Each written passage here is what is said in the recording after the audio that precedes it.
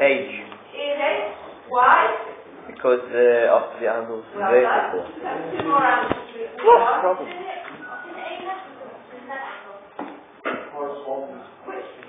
Right.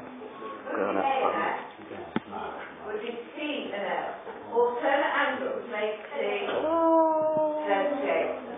C and B. C and B. Why is C and B equal?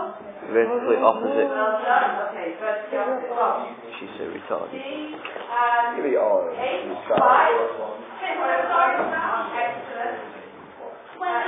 Is that relevant?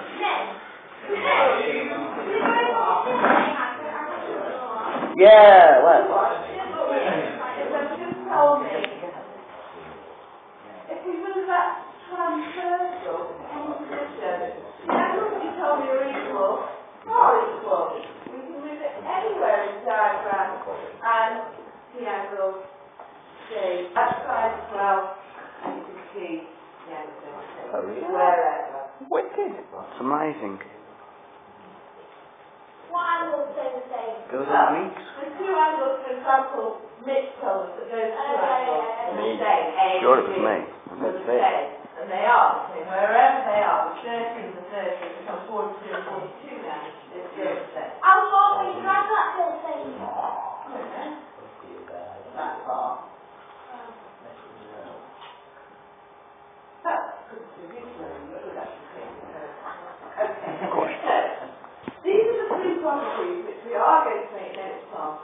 Left angle, D angle, and left angle. We're going to use the proper language for this one.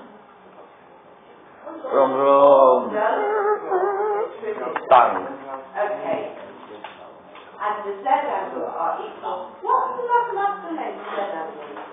Alternate. So we're going to write this down now. Alternate angle. Yes. Alternate angle. And we're going to draw the diagram of two parallel lines labelled with arrows.